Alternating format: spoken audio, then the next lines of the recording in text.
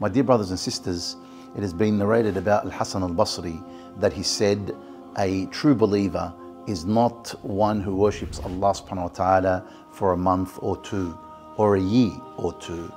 A true believer is one who worships Allah subhanahu wa ta'ala up until his death. And that's a very important message for every Muslim and Muslimah.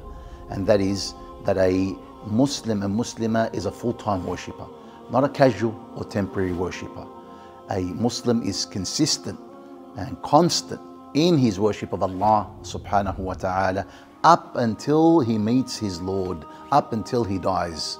And he takes on board that beautiful advice that Allah the Almighty gave to his Prophet Muhammad sallallahu alaihi wasallam in his holy book, وَاعْبُدْ رَبَّكَ حَتَّى يَأْتِيَكَ الْيَقِينُ, and worship your Lord until death overtakes you.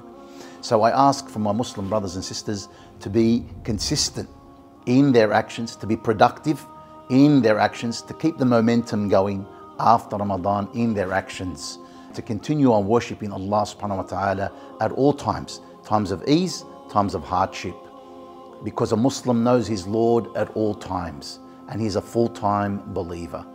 May Allah subhanahu wa ta'ala accept from us and from you our good deeds. Wassalamu alaikum wa rahmatullahi wa barakatuh.